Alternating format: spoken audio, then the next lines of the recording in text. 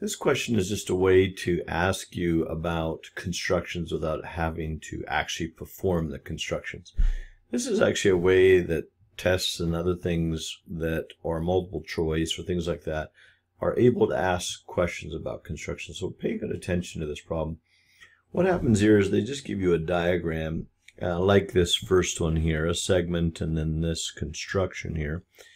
And they ask you, like, what are we doing here? And they'll give you a list of options. So you have to know kind of how the steps of construction to be able to pull this off. But I think you can see in this first one, a segment has been provided, and I've copied the segment using a typical copy segment. So I would look for that in the list.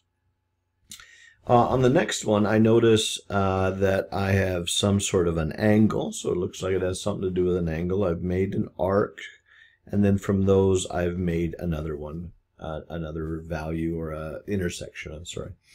And so really you can see I am almost there to construct what we would know as the angle bisector.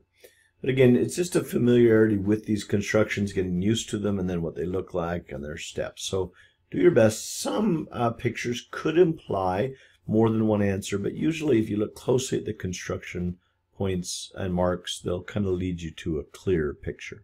Good luck.